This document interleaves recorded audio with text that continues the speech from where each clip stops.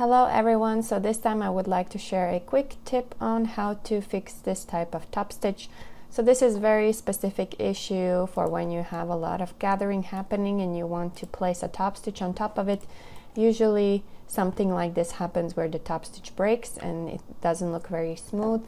So there are a few ways how you can fix it, and one of the ways that I usually use is, for example, adding offset. So in this case, this top stitch is placed on an internal line, and if you add a slight offset like 0.2 or 0.3, you can make the top stitch already look better, but still it most likely won't be perfect because it is placed on this gathered pattern piece, so it is kind of breaking a little bit because of the surface of this gathered pattern piece. There is also a way to achieve this kind of very clean look like this, but that will require you to have an additional pattern piece in the middle. So in this case, the top stitch is actually placed on the internal elastic pattern piece, which is not visible usually. That's how I set up my file. But if I make it visible, you can see there is this kind of pattern piece here, which helps to gather the waistband itself, and it also works as a good base for top stitch if you want to achieve that kind of very clean look.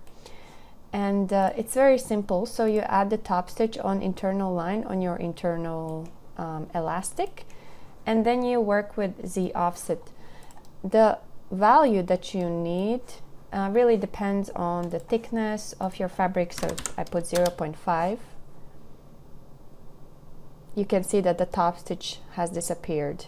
It's because it's not showing up due to the thickness, or maybe I've added some additional thickness rendering here.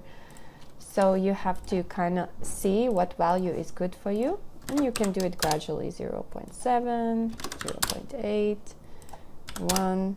I definitely recommend not going too high, because then it will be very obvious that there's a gap between the top stitch and the surface of your waistband. But if you can find like a really good amount where it's close to the surface but still perfectly visible, that will give you this kind of very clean result. And this is also good if you like to place a more exaggerated types of top stitches. Sometimes when you work in product development, it might be the case that you need the top stitch to be much more visible than in reality. So maybe you put like some very high thread thickness, and maybe the length is much bigger. So then you still can get this very clean look. And that's why I really like this method, because no matter what, it always gives the very clean look of the top stitch. Again, you can play around with the offset as well. If you do want to place the top stitch directly on the surface of your waistband, but especially when your top stitch is much thicker or the stitch is much longer, you can see adding this additional offset will not really help much, and it will still look a little bit distorted like that. Okay, that's it for the video. I hope this tip is useful for you in your work. Thank you for watching and have a good day. Bye.